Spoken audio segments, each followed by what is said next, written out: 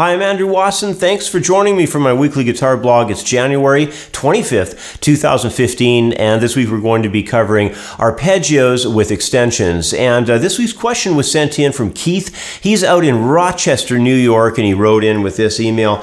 Could you consider making a lesson covering extended arpeggios, the 9th, 11th, and 13th? I'm unclear of whether or not it's actually worth it to make up an arpeggio into its own neck pattern so that it has extended tones. And if I were to start doing this, I don't know how I would really go about doing it. Some general information on this topic would be interesting to hear from you, Andrew. Thanks. From Keith in Rochester, New York, USA.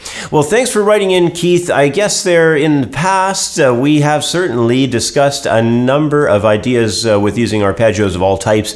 But in case of arpeggio alternatives, like using extensions, they can work well to expand the variety of chord-based musical lines. So in this lesson, I'm going to take a pattern of a two-octave A minor 7 arpeggio and work through it, adding the extended tones of a 9th, 11th, and 13th. This way, we'll get to observe the different extensions on the neck, and we'll get to test some examples for each of their melodic alterations. So let's zoom in on the guitar fingerboard and get started.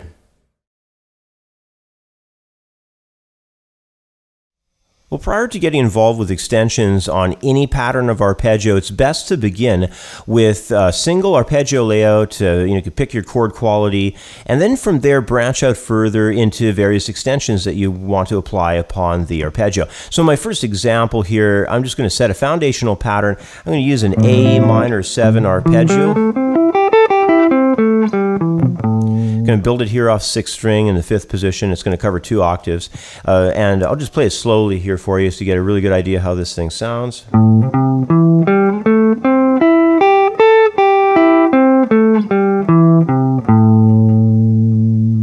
All right, so that's going to be our primary shape, the foundational shape that we're going to carry on into all the other extensions. But before we go into each individual extension, I wanted to move into the idea of just adding in all the possible extensions that we would find available within the region of our foundational pattern here.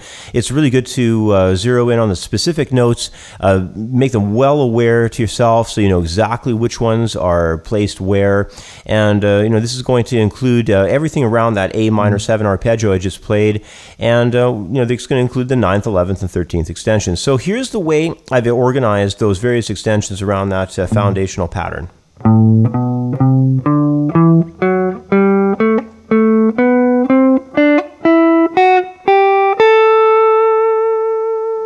So we've got the root, the 9th, the minor 3rd, the 11th, the 5th, the 13th, the flat 7, and then the octave. And then the same layout carrying on into the next range. So root, a 9th, and minor 3rd, 11th, 5th, 13th, flat 7, and the octave up there. So that's all of them. And I guess the next thing that we want to do is organize how we can create some guitar lick ideas so that if we do happen to come across a 9th chord or an 11th chord or 13th chord, we're going to be able to inject that sound and get something cool happen around that type of chord quality. So let's move on next to covering some sound of the minor 9th.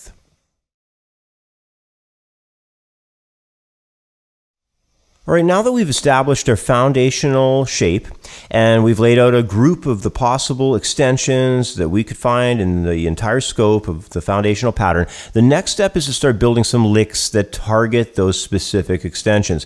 Now, my first arpeggio lick example here is going to be targeting the 9th extension on an A minor sounding chord, or A minor 7 in this case here that I'm playing. We're going to be adding in a B note. That's the 9th extension there, and that's going to cover that sound of A minor 9 within the chord quality itself. But I also have a minor 9th arpeggio lick that I wanted to put over top of that. So I've already punched that chord into the loop pedal, so that's going to be playing in the background, and then I'm going to be playing this guitar lick around it.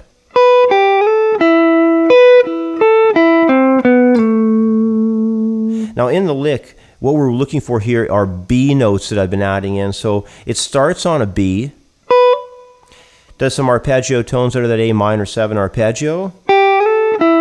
Comes up to a B again at the 12th fret 2nd string. And then we go through some more arpeggio tones. And then take the B down into the A note. So we're taking that B at the 9th fret of the 4th string, and we're finally targeting into the root of that A minor sounding chord there. So I'm going to fire up the loop pedal and get that sound of that A minor 9 chord in the background. I'm going to play this lick a few times over top of it.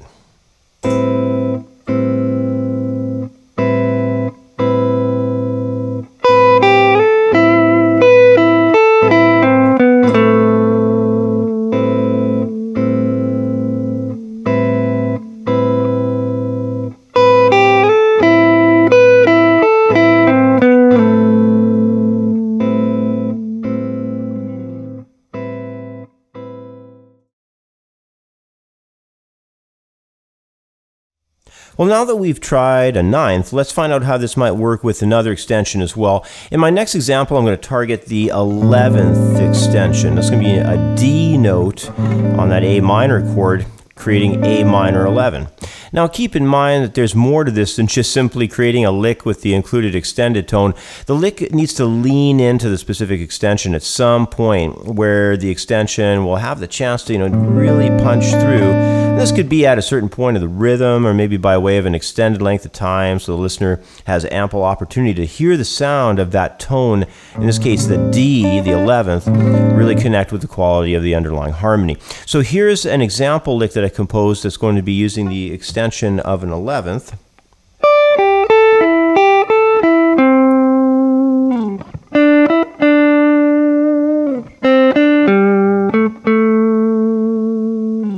And I'm going to use that around the sounds of an A minor 11 chord. Now I've already got the chord into the loop pedal, so I'm going to punch the loop pedal in and just play this guitar lick over top of that.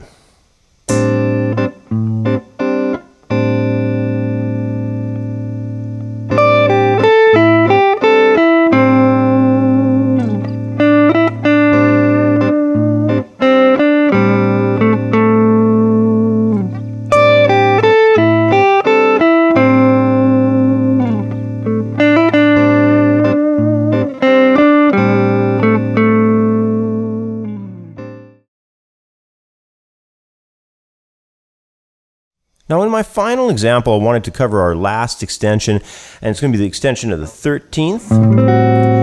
So this kind of melodic idea is going to focus on the addition of adding an F sharp into the mix of tones that make up that A minor 7 arpeggio. Remember, when you're building your own extended arpeggio lines also, make sure you target into the proper extension. And in this case, even though we're on a minor chord, that extension, when we're adding in, it's actually a major extension. That's going to be, in this case, an F sharp. Okay. Now, if you're going to be playing other scale ideas around that, remember that the color of that F sharp is really bringing in more of a Dorian mode sound.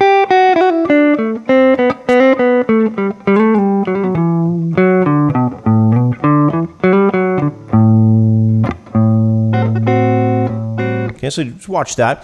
Like we were mentioning before, when you're building these extended arpeggio lines, make sure to target into the extension on either a strong beat or by way of giving a lengthy sustain across a good segment of one of the measures of your lick.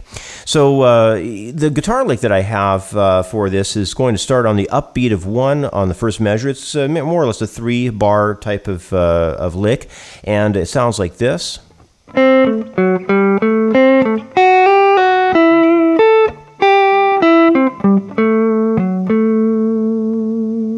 I'll play that one more time. I kind of added an embellishment at the end. So my improvising state taking over here. I'm going to play it more exactly as it's written.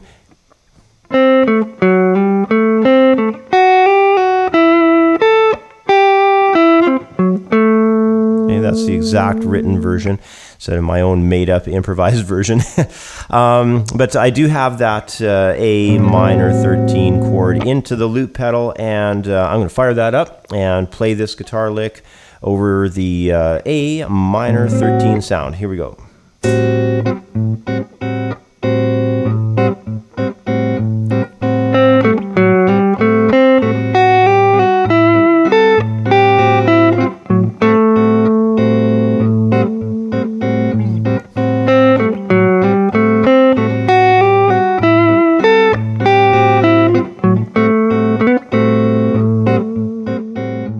I guess it goes without saying that if you're going to have any success with playing melodies on guitar of any kind, you'll need to be able to fully understand many different types of fingerboard shapes and patterns. That's scales, arpeggios, and so forth. If you're going to play arpeggios, though, that include 9th, 11th, and 13th, breaking away into the extensions from all the standard, major 7, minor 7, dominant 7th, minor 7, flat 5, all the standard arpeggios, it's going to take you a lot of extra work to develop several new arpeggio layouts on the neck. You're going to have to develop the minor 9, major 9, dominant 9. It's going to be a lot of work. So there is an alternative, and it's to basically produce a selection of your own favorite melodic licks that you can use for the various extensions. And this way, if you want a particular sound over a specific chord, you can produce that sound with just simply one of your, canned guitar licks, you might as well say. Instead of going and trying to invent a line of some kind of other alternative arpeggio that you would have had to spend, obviously, hours or weeks or maybe even months developing, for the shape on the neck. But, regardless of whatever you decide to do, if you want to put in all the extra work, that's great. And if you don't, if you want to make the guitar licks direction, the main focus for yourself, whatever you do, extensions are unique. They produce really cool sounds, and they're a very different kind of sound when you're adding them in. So overall, it's very beneficial work to do for your guitar playing. Anyway, that's about all the time I have for today. So as always, thanks for watching. Have yourself a great week, and we'll catch up with you next time. Bye for now. My Blues Guitar Styles ebook is a masterclass course covering a huge amount of information with 8, 12, and 16 bar blues progressions, classic blues styles, plus all the important chord patterns. There's over 50 pages of information, including sections on blues techniques like slide, alternate tuning, and bending. This ebook has everything the guitar player needs for a solid foundation in blues guitar, including 27 MP3 audio tracks for easy at-home study. Blues Guitar Styles is available for instant download in the View Our Products area at creativeguitarstudio.com.